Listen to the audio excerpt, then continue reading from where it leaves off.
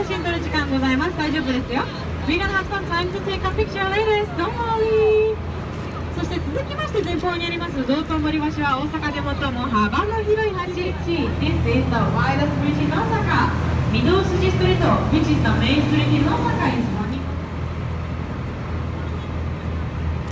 Um passeio de cruzeiro aqui.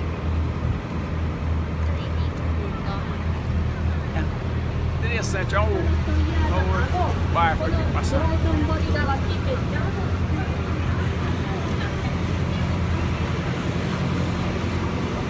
住宅地に入ってしまうためマイクを切らせていただきます。失礼いたします。ですが、looking for Japanese food restaurant, there is one on second floor over there is a nice Japanese food restaurant on right side.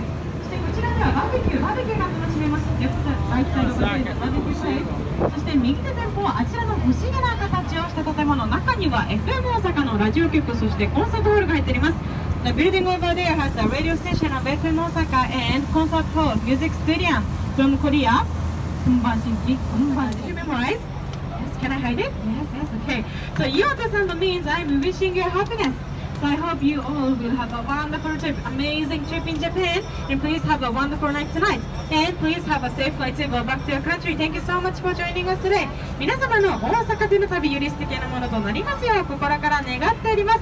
それでは皆様お手を拝借。Are you ready? いきますよ。せーの。打ちましょう。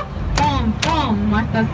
ポンポン。イオーテさんのポンポンポン。Thank you so much。大きにありがとうございました。そして船が完全に